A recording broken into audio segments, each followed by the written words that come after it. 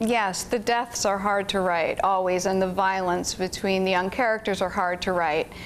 But I think in this kind of story, like in the Gregor books, you have to commit to it. You're going to have young characters. They're going to be involved in violent situations.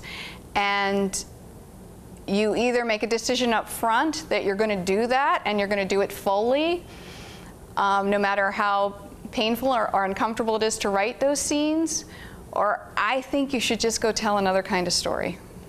The book has so many dark passages that are emotionally difficult to write. So when you're done, you feel satisfied that you've finished them, but they're not in and of themselves particularly fun things to write.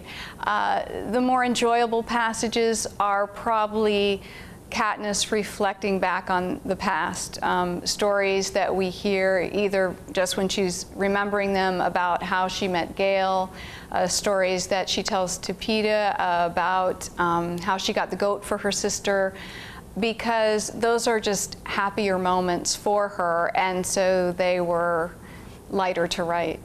I do love the goat story because in that story you see her whole motivation. You see the relationship between the sisters.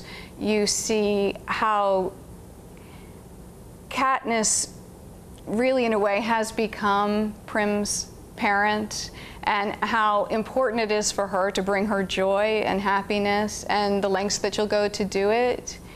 And I also like it because at that moment, Peeta, who is the audience for that story, it is a point at which their friendship is beginning to blossom.